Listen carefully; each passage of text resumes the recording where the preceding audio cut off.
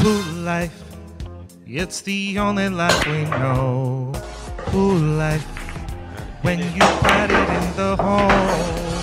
Pool life, it's the cowboy show. Pool life, when you get that lucky roll.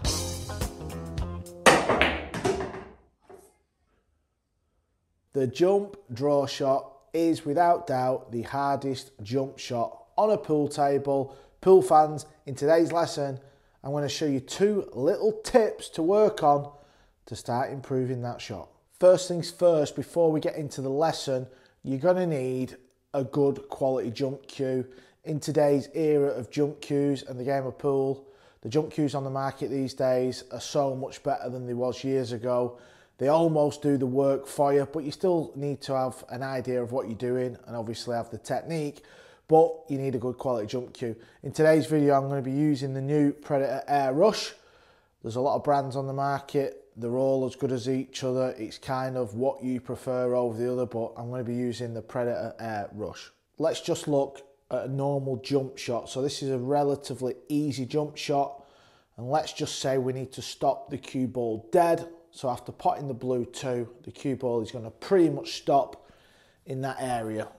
So let me just line it up and play the shot. We're going to be aiming centre-ish of the cue ball. And there you can see the cue ball pretty much stops in that area. That is because we're hitting roughly around the centre of the cue ball.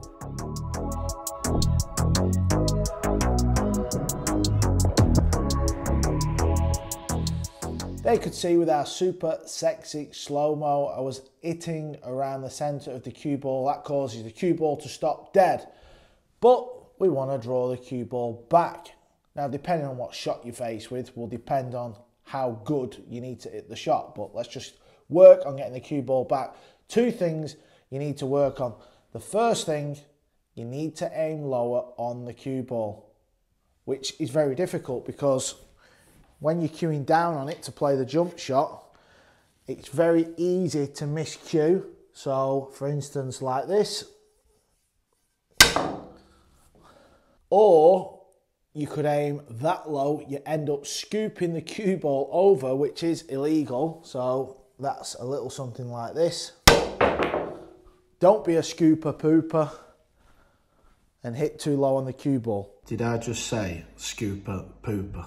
They're the 2 things that can happen if you're aiming too low on the cue ball. Here's a little diagram of roughly where we need to be hitting. Let me have a go at this draw shot, aiming where I've just shown you in the diagram. There you can see, I didn't pot the ball, but the main thing is I've got the cue ball moving back. That's because I know where to aim on the cue ball and I know how to execute the shot. That's what you guys need to practice. That's the first thing. Let me show you in slow-mo where I'm aiming, and then we'll come on to tip number 2.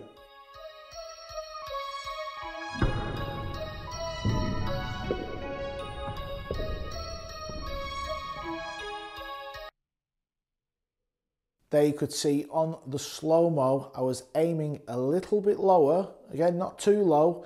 You will know when you practice this, the lower you go, you're going to start miscuing or scooping the cue ball. So it's just a little lower than centre. That's where you roughly should be aiming to draw the cue ball back. Second tip, this is the most important tip. It's all about your wrist, your back arm. When playing a normal jump shot, you're probably just pushing through the cue like so. There's not a lot of wrist action and you're just controlling the cue ball. You need to get this wrist moving, get the cue through quicker. It's a little bit more jabby, if that makes sense. So normal jump shot, you just cue it.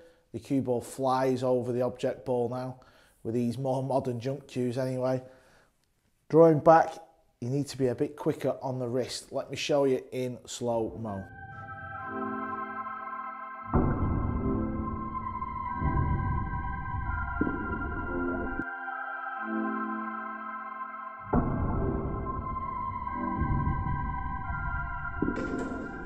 the slow-mo tells a story. If you look at both slow-mo, so here's the first slow-mo, you can see my wrist is just going through nice and easy, hitting centre-ish of the cue ball.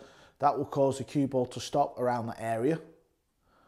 And the second slow-mo, here you go, you can see the wrist, you can see how jabby it is, but it's getting the cue through quicker. That enables the spin to stay longer on the cue ball, which will cause the cue ball to draw back. The slow-mo tells a story, guys. They're the two things you need to be working on to start drawing the cue ball back on a jump shot. Now, I know what you're thinking, it can't be that simple. Pool fans, we are not sending a rocket to the moon. This is pool, it's not that difficult.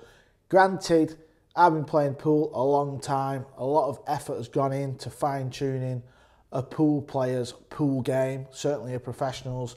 It's how much time you want to put into your pool game. Jump shot with a draw is very nice to watch. If you start doing that on your league night, your opponents, your teammates, they will be a little bit jealous, trust me. It's a great shot. It doesn't come up that often, but when it does, you can do things like this. And one day you might be able to do it on TV yourself. Two simple things to start working on. Just throw the balls on the table. Don't worry about potting the ball. It's about the feel of them two little things. Aim a little bit lower, just below centre, and get that wrist moving through quicker and a little bit more jabby. I promise you guys, the more effort you put into this, you will see results. Let me know in the comments how you're getting on. Don't forget to smash that subscribe button. We've hit over 10,000 subscribers now. Thanks for that. As always, hit the bell, hit the like so you don't miss any more videos. And I'll see you in the next one very soon.